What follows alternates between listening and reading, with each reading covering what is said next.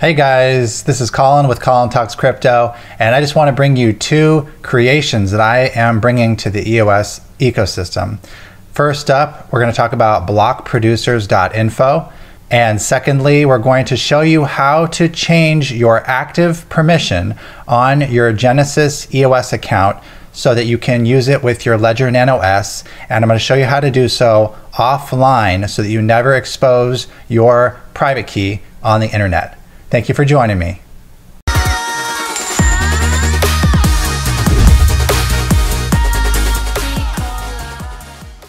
Okay guys, so first of all, go to colintalkscrypto.com, and I've got the two links down here under my creations section. First of all, click on BlockProducers.info, and you will see it's a very simple page. Basically, I've created a historical tracker for EOS block producer positions and their rank. So at the top of the graph is first place, BP number 1, and it goes down to BP number 21 at the bottom of the graph. On the right side of the graph, you will see the block producers' names. For example, the blue line would be Huobi, orange line would be Lao Mao, and so on. And if you put your mouse over any part of the graph, it will show you at that particular day. So this is October 14th, as you can see by the bottom here. And it'll show you that, you know, who was number 1, who was each place. And I created this because I realized there was no way to keep track of the change of position of the block producers.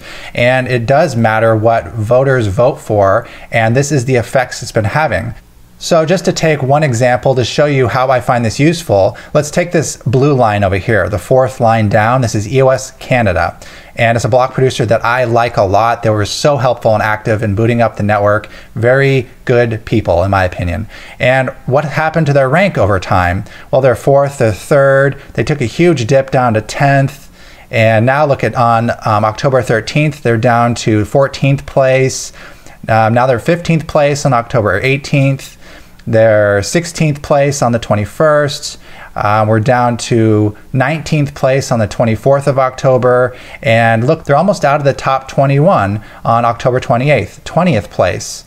And so, guys, this is a way to keep track of our block producers. We do not want Canada, for one example, falling out of the top 21, a very highly regarded block producer. And I think this will be a useful tool for watching the politics of EOS and having a graphical representation of how votes change over time. And let's say that some particular big news happens or incident occurs. Maybe block producer Huobi is confirmed and proved to be colluding with other block producers. I'm just throwing that out there. And then suddenly a massive amount of voters changes their votes. We should be able to see that represented on this graph. So I just created this as a free tool to show what's happening with the block producers. Please use it, please share it, and please enjoy. And you'll see it also shows my latest EOS video at the bottom here. Okay, moving on to part 2 of this video. So let's go back to colintalkscrypto.com and click on the second link under creations. And this is the EOS offline active key changer. So guys, this is a big deal in my opinion. I'm going to give you a little background on this. So I, like many of you, had a Genesis EOS account. However, to use that Genesis EOS account, we had to type in our private key at some point or choose not to use our accounts. I am very, very security minded, and so I chose not to type in my EOS private key. However, this has left me unable to use my Genesis account for months and months, and I kind of got fed up with it. And so while I couldn't find a solution out there, I actually created my own solution. And this is modifying something that Tokenica created. They created a secure voting feature so that we could get that 15% of people originally to boot up the chain. Well, I modified that and tweaked it, and I figured out how to make it so that you can actually change the active key on any account, on any EOS account, offline. So you only have to type in your private key on an offline source one time, and then you can change the active key to a Ledger Nano S hardware wallet or other hardware wallet, and you can then forevermore use and control your EOS Genesis account with a Ledger Nano S. And what will happen is you'll have your original EOS Genesis key pair for the owner key that'll remain offline, and you can always have that as backup, as a paper backup wallet for the most high-level access to your account. And then you can use every other feature such as voting, sending tokens, and delegating resources, all using your active key with your Ledger Nano S. So that's what this is going to let you do.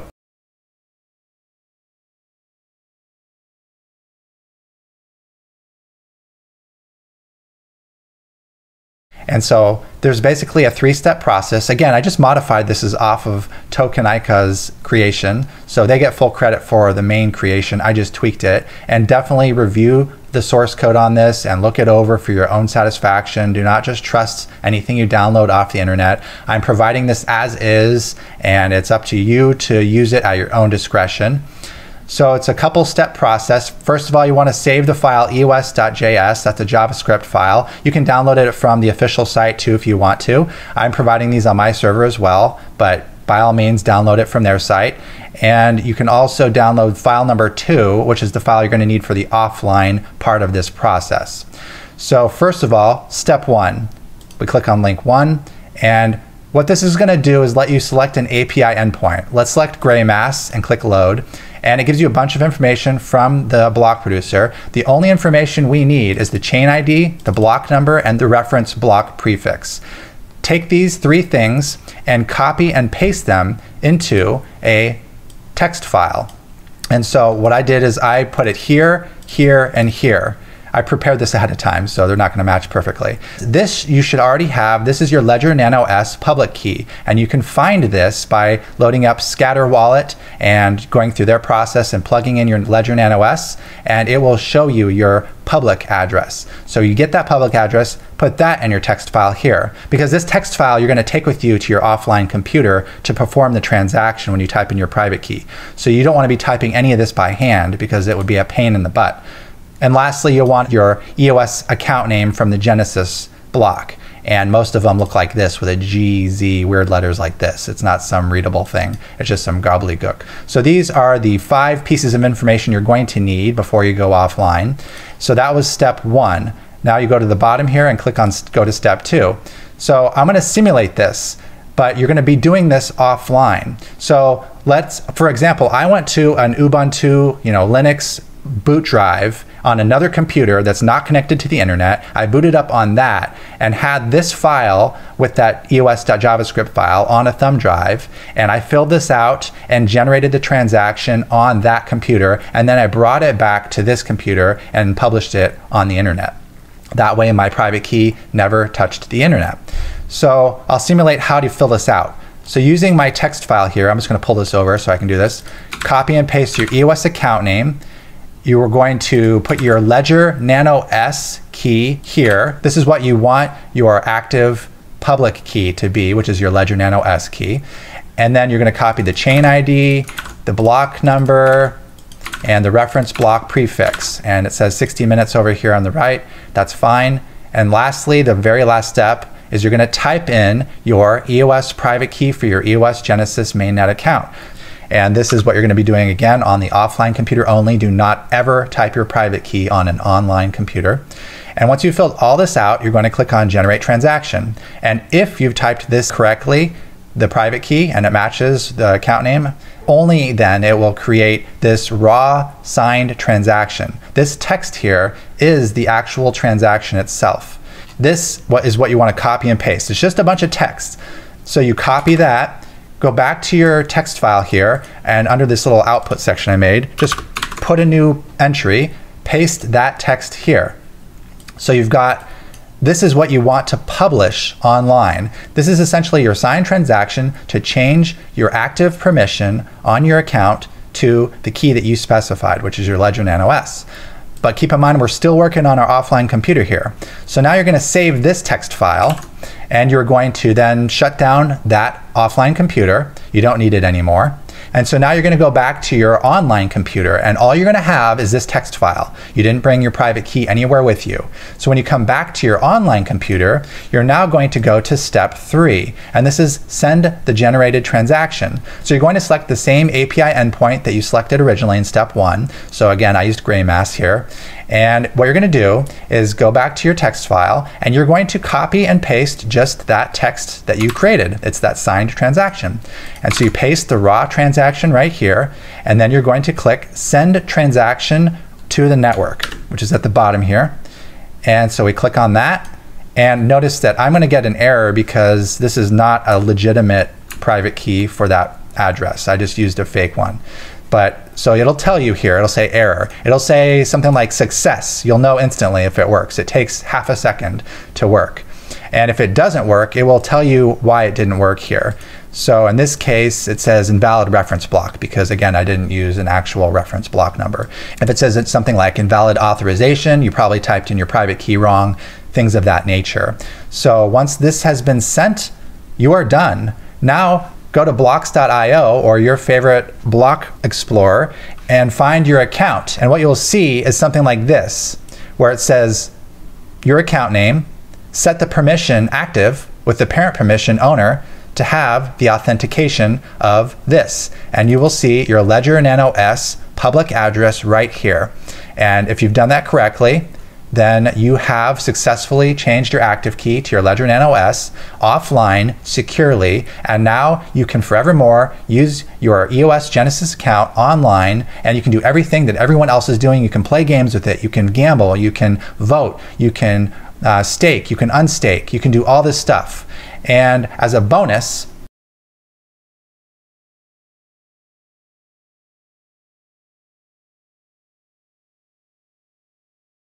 here's what I did. I'm going to give you this real fast, and I'm not going to show you all the steps, okay? But I was able to sell my eosBLACK tokens, which I consider are very, very highly overvalued right now.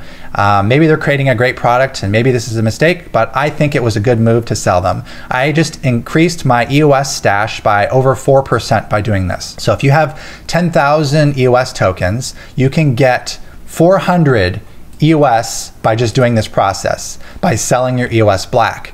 So first of all, you have to go to big.one. It's an exchange. It's one of the only 2 exchanges that currently trades eosBLACK tokens, and sign up an account here.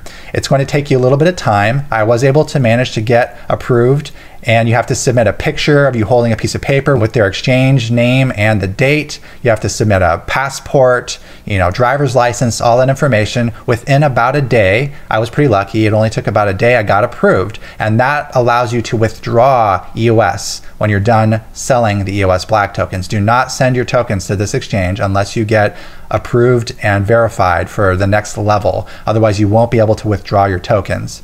So once you've created an account on big.one, the exchange, then what you're going to do is go to Scatter, load up that wallet that you just gave the active permission to, and you're going to send your eosBLACK tokens to Big1 exchange.